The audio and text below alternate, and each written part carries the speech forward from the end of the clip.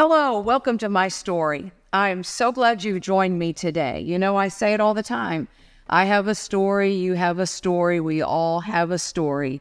And you know what? If you haven't written yours down yet, why don't you start today? Get busy, get out that notebook, get out that journal, and start writing down your story.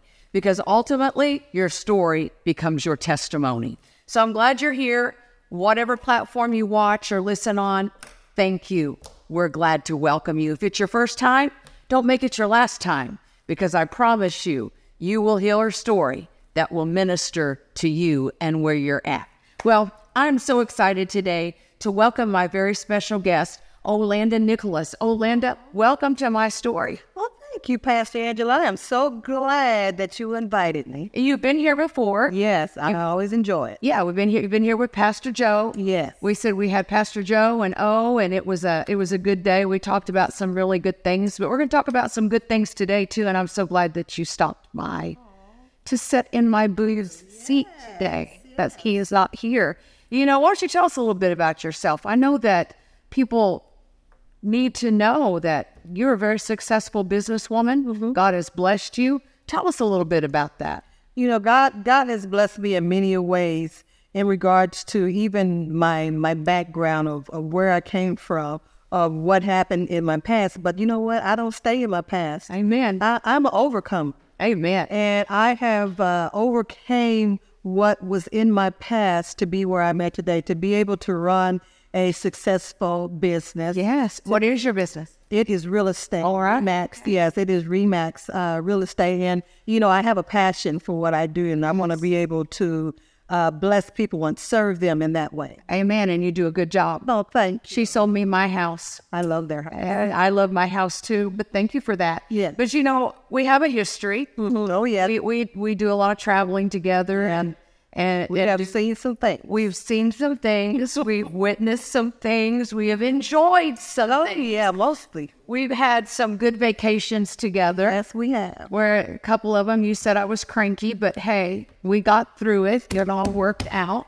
We've had some good times together. Yeah. But I was thinking about the podcast today, and I was thinking about what can O and I talk about? What story can we tell? Mm-hmm. So my mind went back to this time last year. Uh-huh. You and I were making a trip to Florida. Oh, wow. Do you remember? Yeah, you remember. Oh, yeah. And, I would never forget that. We were going into Jacksonville to minister, but we thought, let's go in a day early, and let's go to Disney World. Mm-hmm. I mean, doesn't everybody, if you think about going to Florida, you want to go to the beach, you want to go to Disney World. Well, O and I are just big kids at heart. We are. We are. We have so much fun, don't we? We do. We had our Mickey Mouse ears on and everything. We did. We did the whole thing. But we decided we were going to go to Disney World, so we rented our car. We took off to Disney World and got our hotel. Yep. And I had dropped my phone. Do you remember this? Oh, my goodness. I remember dropping the phone. She dropped her phone. Yes. In the toilet. I wouldn't go say it. I was not. Tell the truth. You just got to tell the truth. I dropped my phone in the toilet. Mm-hmm. Well, you know, we turned it off when we got on the plane. Yeah. So when we got off the plane and got in the car, my phone wasn't charging.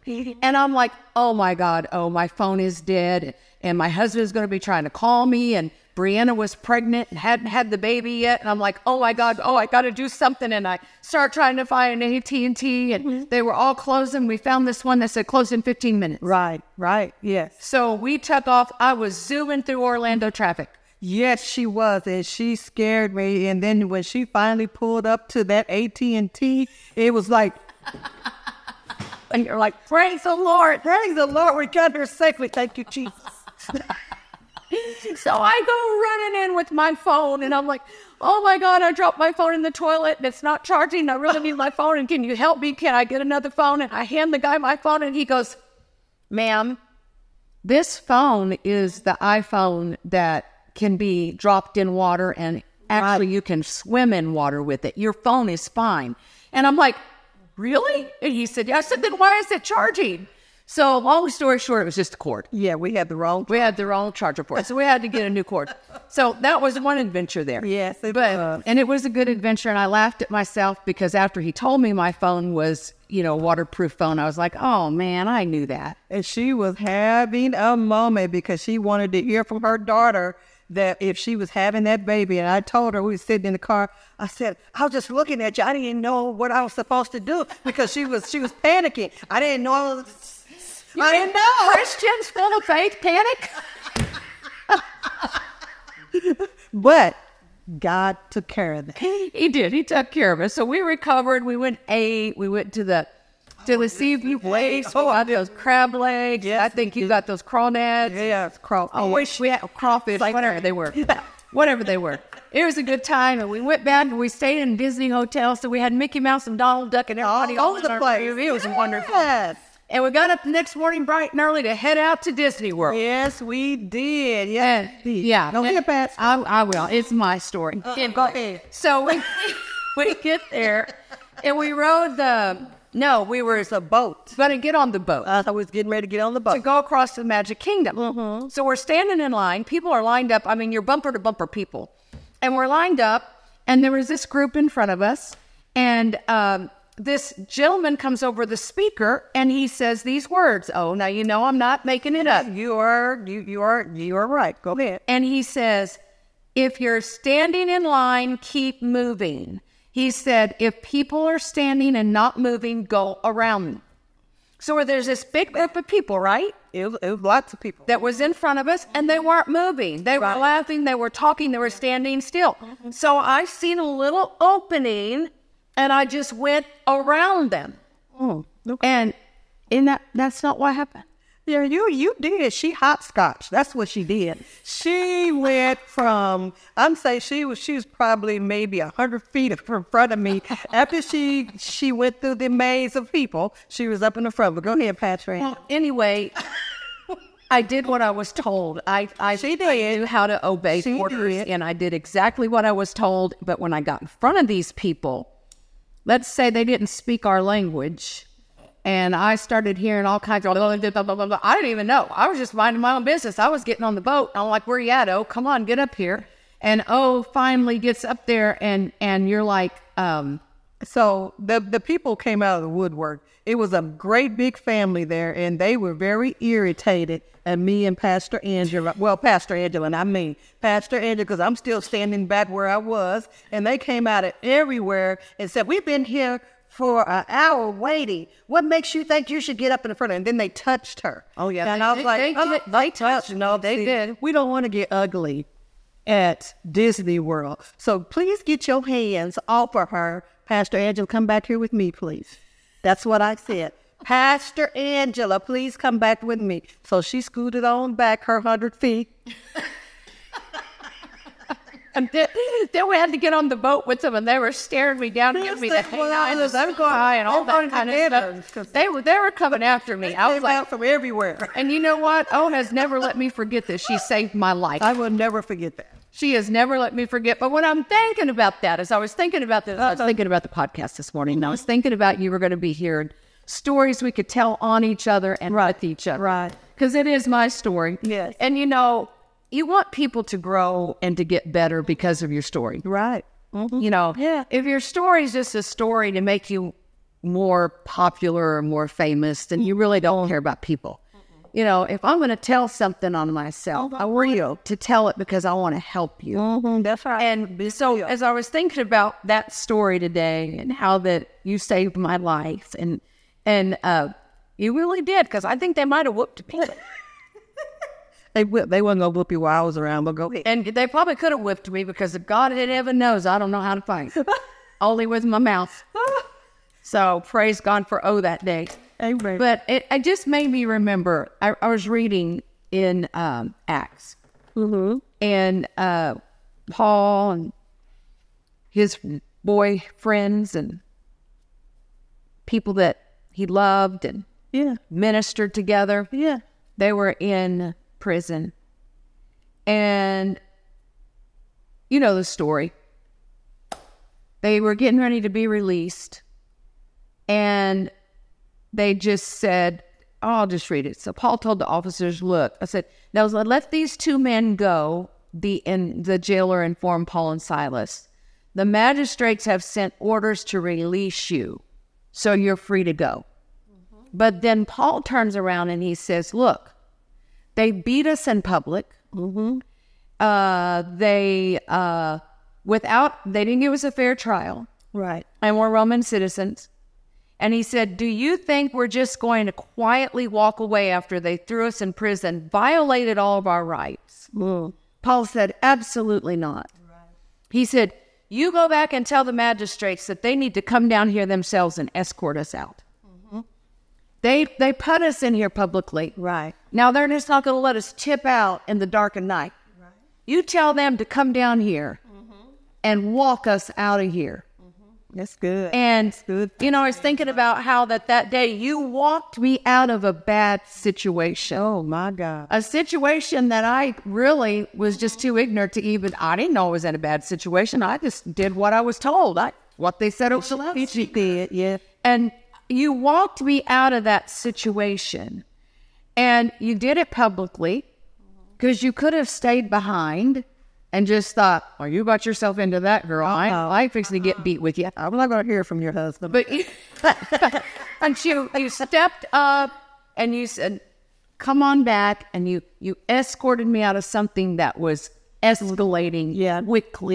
Yes, ma'am. And I think about how many times we've all been in situations, even you yourself, where the Lord has just so graciously and mercifully just stepped up and escorted us out of a bad escalating situation that we put ourselves in. Yeah. And it makes me thankful today. I don't know where you're at. I don't know if where you're walking through or what you're going through, but you might find yourself in a situation where you've been humiliated, abused, talked badly about, and you feel, hurt and angered. And, I don't know if anybody's ever had apologies like this. I have. Or somebody really did something to hurt you, but they come to you and they don't give you a heartfelt apology. They'll say something like, well, if I did anything to hurt you, please forgive me. In other words, they're not taking ownership, but they're trying to wiggle their way back into your good graces. Graces by saying, if I did anything. Well, if you don't know if you did anything, then why are you apologizing? And I think about when people do that and you can be left feeling like, what in the world, you know what you did, and now here you're kind of putting it back on me. And I'm so grateful for the love of God that he will just so gently step into those kind of situations and escort us out of them. Yes. Take our thoughts, take our fears, take the things that have plagued us the most and just escort us out and get our focus on something else. For a minute, I'll be honest, when we got on the boat, my focus was on them people. Because they were still talking, and they were talking in a language, and they were talking about me. They were mad. They were mad. And when I realized, ooh, I'm in trouble. But okay, because God had us. Because God had us. He pulled us out of that. He pulled us out of that. And, I had to get my focus. I had to refocus myself. Right. I had to quit thinking about them. Because we were going there to have a good time, to relax. That's right. Before we had a big ministry opportunity that we were going to be partaking of the next 2 or 3 days. And we thought, we just want to go relax. We just want to rest. But God just escorted us out. Oh, yeah, he did. And we were safe. We were protected. Yeah. Because, people, you have to be mindful of some people. Yeah. Yeah. So, and God protected us. He did protect us. And I'm so grateful that he did. So, wherever you're at today, whatever you're walking through today, I want you to know that God will escort you out. If you put your trust and your reliance on him, and you just say, God, I might have got myself here. I may have been even obeying instructions. Yes. But I've found myself in a situation that's got me in trouble. Lord, I'm asking you to just intervene on my behalf. Yes. And escort me out of it. You know, when somebody escorts you, they take a hold of you and they lead you out of a situation or out of a place or out of a venue or out of a building. They take you out. And by them escorting you, they're taking responsibility for you. Yes. And that's important right there. Yes. Know that if God steps in and he escorts you out, he has taken full responsibility for you. Amen. Stating, she belongs to me, he belongs to me. That's right. And I'm responsible for them. And I'm going to escort them out of this situation. I'm going to put them in a safe place where they can grow. And they can enjoy their life. And they can enjoy their day at the Magic Kingdom. That's right. We did. And we did. Yes, we ate well. We ate really good that day. We went to the Beauty and the Beast restaurant. And we got to see the Beast. Yes, we did. Yep. We got those big drinks, remember? Oh, yeah. And that food, man, they brought those little desserts. Oh, I still remember that tart. Oh, it was so good. I could taste it right now. It was so good. But we had a wonderful time. And that's just one of our stories. We got a whole lot. We got a whole lot more.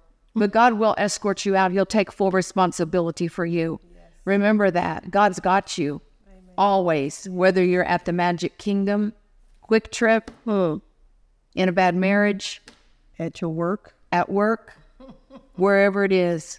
He said, if you call on me, I'll answer you. And I'll show you things you don't know. My God. He's faithful that way. Yes. Well, thank you for joining me and O today. Oh, will you come back? I sure will. I hope so. Will you come back and be with me again? I am. Thank you for joining us. And listen, go write your story. See, just that little story right there. I hope it ministered to you. It was an experience we had, but it turned into a testimony of praise. So don't delay. Go do it right now. He's a God sees, hears, and cares. Write your story. Share it with somebody. Be blessed. Thank you for listening to the My Story podcast. We appreciate your support and hope this week's episode was a blessing to you. For inspiring stories, be sure to follow, like us, and share this with a friend. Until next time, thank you and be blessed.